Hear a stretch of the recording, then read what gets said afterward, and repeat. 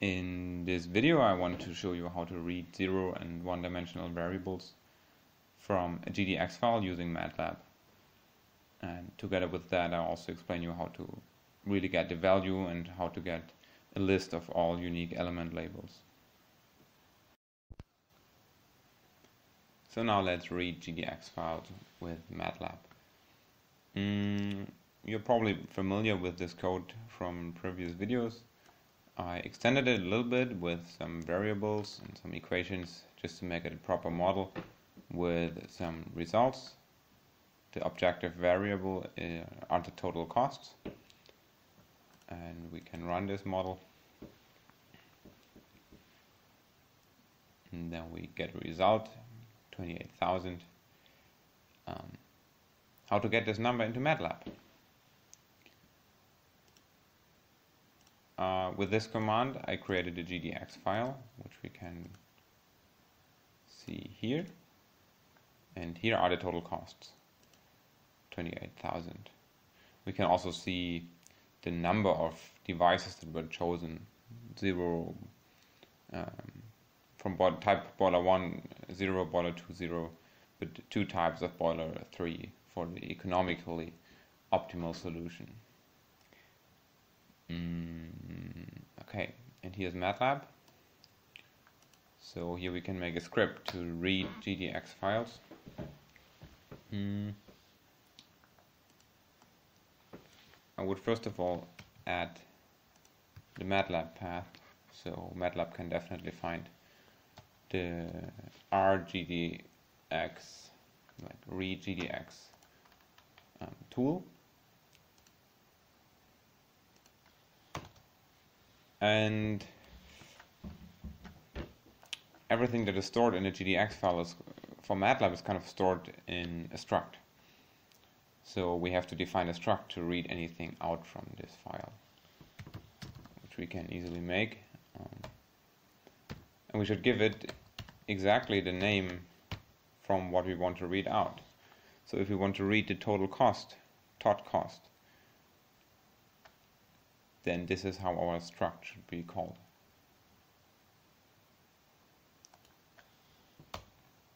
And then we can use the RGDX function.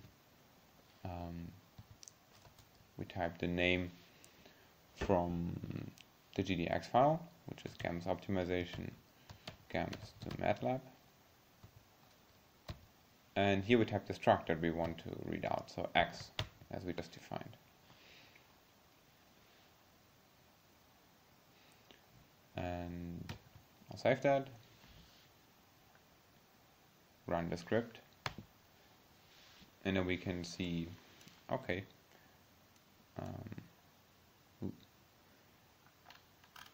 X became the struct tot cost, XY is tot cost, is a variable, dimension 0, it has the value 28,000. Okay. If you just want to have the value, we can type xy.val, and we'll get just the value, which is exactly the same like over here.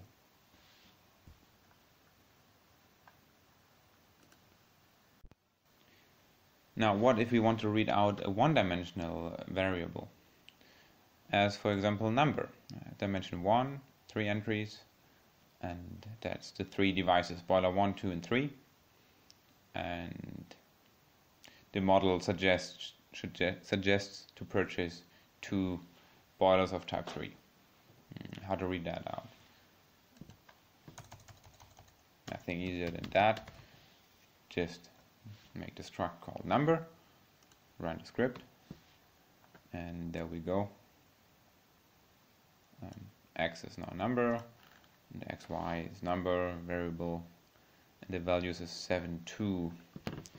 That's maybe the only surprising thing. Why is the value of xy a vector with the entry 7 and 2? 2 is most probably the number of boiler 3, but why is there 7? We can get a hint on that if we check out the unique element labels. As for example with this command, we see, okay, there is a 1 by 18 cell array, and if we type it with brackets and the 1, then we get a list of labels, unique element labels. And now we can see 1, 2, 3, 4, 5, 6, 7. Okay, boiler 3 is the 7th element in this vector with unique element labels, and that's why the value of the variable numbers is described with 7 and 2. So 7 is the number of the order number of the unique element label, and 2 is the actual value of this element in the variable number.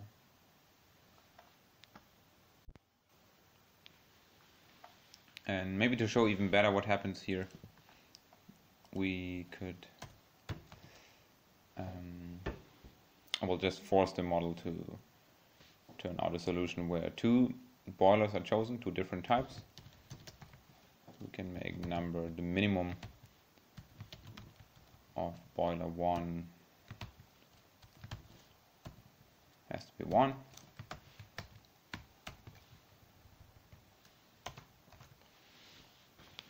So now the algorithm has to purchase at least 1 boiler type 1 and 1 boiler type 3. Let's run the model.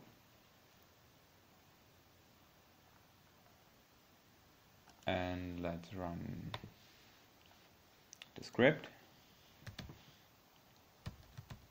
See the result. Okay.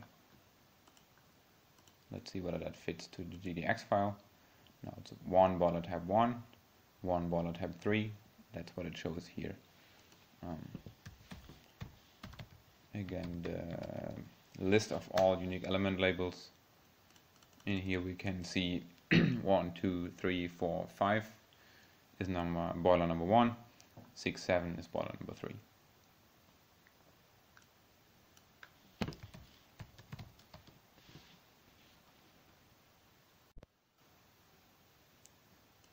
I find this a very inconvenient format for any kind of post-processing, and also for quick reviews. I don't always want to count what is the 5th unique element label, what is the 7th, and then compare. What I would wish as a result is something like number, and then I get a vector here that looks maybe like that. This is a result like I would want to have it, and that would be easy for post-processing. I could run it many times and have many columns, and then I could see from here it will change to 2, or boiler 2 will change to 1, or whatever would happen. I want to have all the zeros in it, and I want to see the full length of the variable, and I also actually don't need the order number of the unique element labels.